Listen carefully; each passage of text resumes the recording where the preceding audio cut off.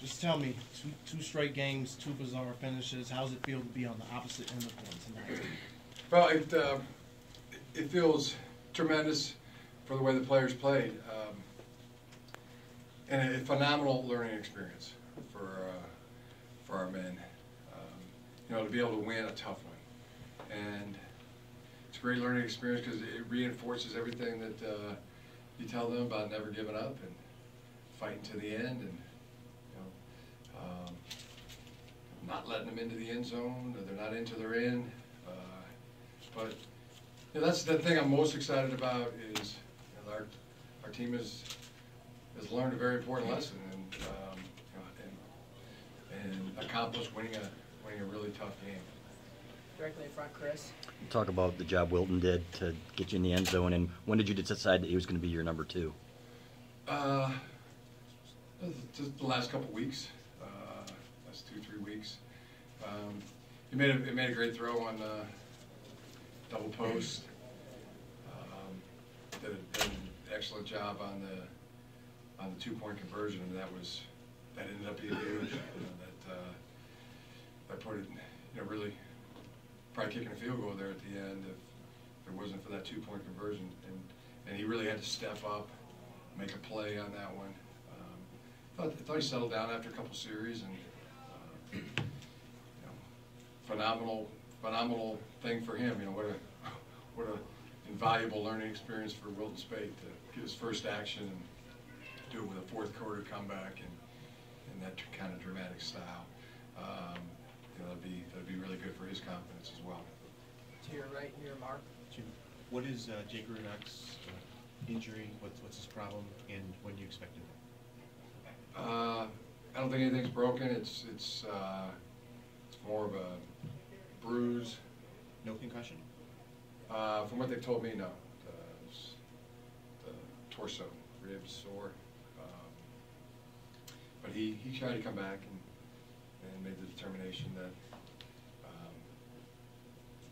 he couldn't really do it at the level we needed. And I thought he was having a great game. He was having one of his best games. But for our team, that's the thing that I feel most good about right now. That was a phenomenal learning experience for our team. The second row, Jeff. Obviously, you used them in all 3 phases. Can you talk about the game that Peppers had? Yeah, very explosive performance by Jabril in all 3 phases, and very close to kicking out of a shoestring tackle on offense to score a long touchdown, where the one he picked up the first down at midfield, got it in the end zone for us on a sweep play.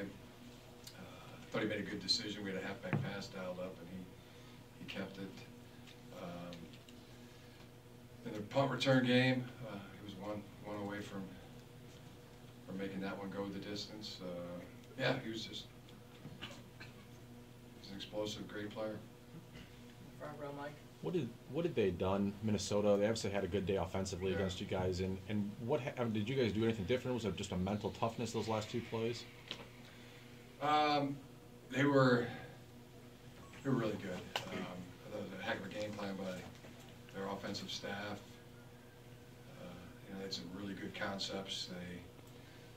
Quarterback played a heck of a football game. The receivers, were finding the ball downfield. They were making big explosive play. They were protecting the quarterback. Their backs were running hard and good.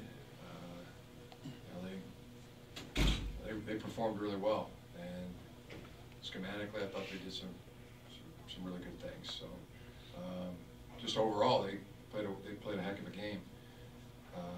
And we rolled the dice. DJ Durkin called the quarterback sneak there at the end, and